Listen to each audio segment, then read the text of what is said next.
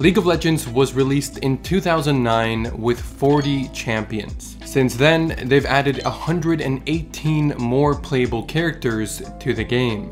However, each edition doesn't always go as planned. Sometimes Riot overlooks certain aspects of a champion, making them be too strong, too weak, or sometimes the new champion completely breaks the game. Today we take a look at some of the worst champion releases. But before we get into that, this video is sponsored by Porofessor.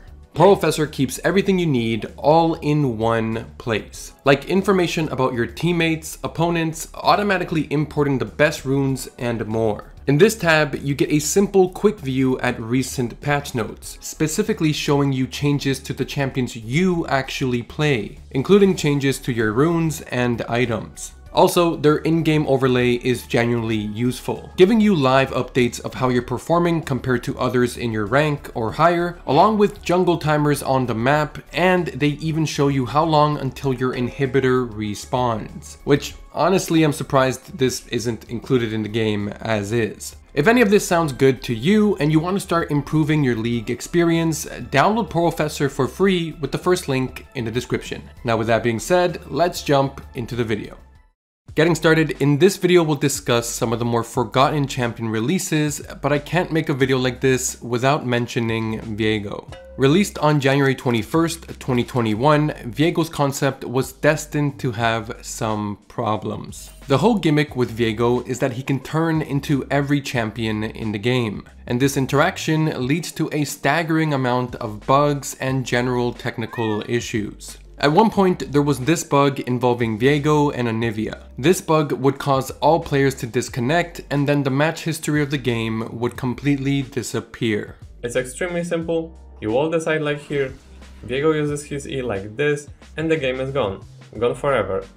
This bug was discovered by accident, but I'm sure you can see how someone could intentionally abuse this if they're in a game that's not going well. Of course, this bug was eventually fixed. However, for a while, this was the story of Viego's life. New bug gets discovered, disable Viego, fix the bug, re-enable the champion, then rinse and repeat. Today, most of the abusable bugs have been dealt with, but initially, Viego's game-breaking bugs were so unpredictable that just to be safe, Riot banned Viego from being played in professional matches. So despite being added into the game in January, the champion wouldn't be widely enabled until June of that year. In April, Riot announced that Viego would not be enabled at any point during that year's MSI, one of the biggest yearly League of Legends tournaments. But after that, it was concluded that most of the real game-breaking bugs had been treated, and he was finally enabled. But if you want a real scope of how bad Viego really was, you may be familiar with the channel Vanderol.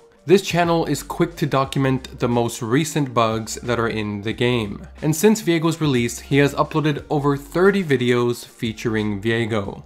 Also, in case you're curious, I checked to see how Viego is doing in professional matches, and funny enough, in 2021, Viego was played in 453 different games and came down to an almost exact 50% win rate. Next up, for number 4, Tahm Kench.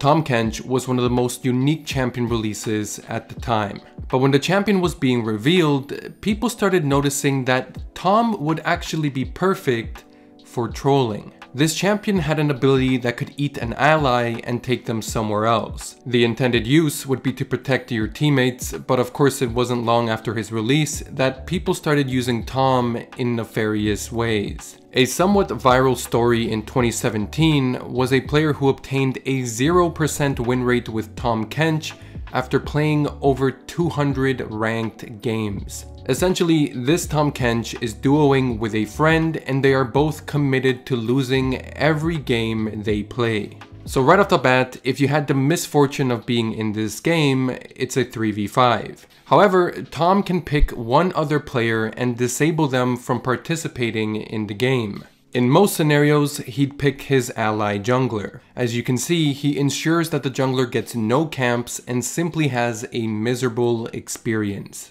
ultimately creating a game that would be almost impossible to win.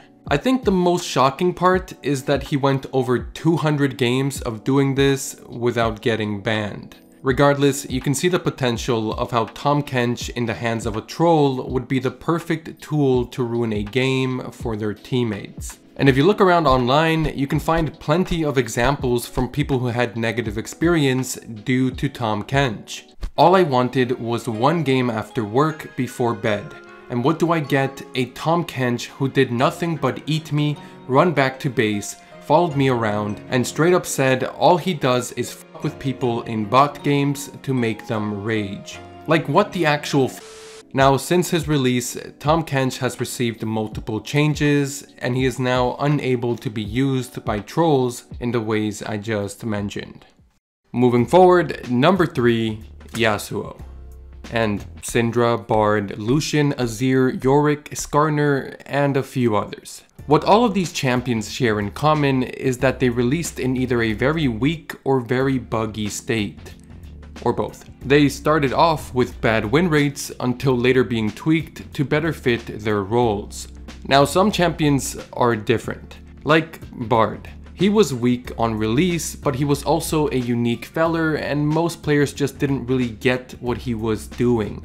Like, sure, he's collecting the meeps on the ground, but why? But again, with the right buffs and more players understanding him, he's become one of the best supports in the game. And every other champion I mentioned has also found better footing in the game since their rocky release. Except for Skarner. Number 2, Aurelion Sol.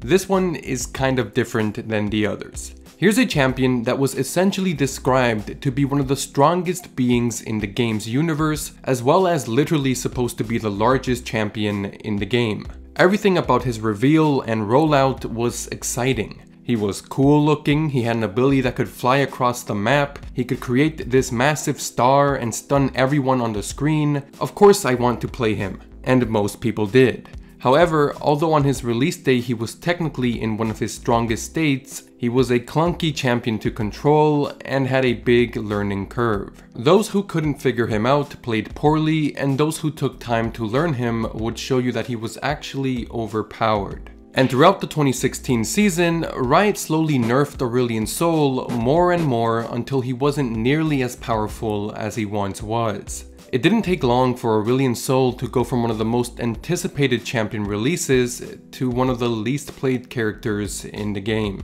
As of making this video, he is literally the second least played champion in the game. Number 1 is Skarner.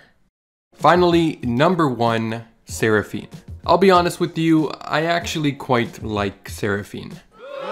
But despite my opinions, Seraphine would go down as the most poorly received champion release. However, she didn't have one major problem that rubbed everyone the wrong way. There was just a lot of smaller negative situations that added up to one big negative situation. When it came to her gameplay, she was fine, but some people didn't like that her gameplay was actually similar to Sona, the only other music-based champion in the game. And staying on the music note, some players didn't like that she felt like one big marketing tool for KDA. And this one's tricky because I thought it was cool the way Seraphine came out, but I can see how people got a bad vibe from someone at Riot pretending to be a starving artist on Twitter. Although it was figured out that Seraphine would be the next new champion, as her name was found within the game files, her social media accounts still gave people some confusion. Because, I get it, that's a cartoon character on her Instagram.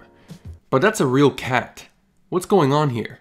Additionally, on her Twitter, Seraphine would talk about her struggles with mental health and participate in Mental Health Awareness Day. And you can see how that rubbed some people the wrong way because, well, she's not real. In the end, I think the Seraphine social media release was actually quite interesting. If anything, I think where they went wrong was that they tried to make her unironically feel like a real person, and it went on for too long. She tweeted for the first time on June 26, 2020, and would end up releasing as a champion on October 29th of that year.